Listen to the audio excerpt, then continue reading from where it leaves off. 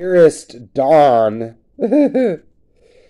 he never drank caffeine or whatever.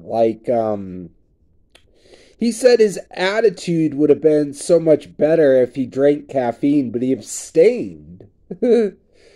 I think he had a shot of liquor once a year or so, and I gave him a small sip of my monster, and he said, "Oh, that must have been something I needed." And I said, "You want some more?" And he goes, "No."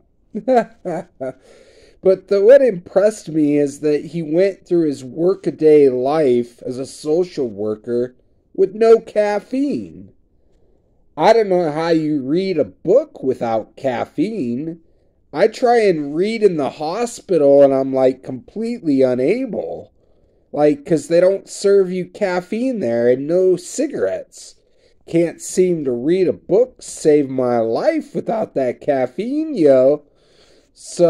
Anyways, the story short, caffeine probably raises your blood pressure and increases the chances of cardiovascular and stroke, or well, if that's right, your heart and stroke.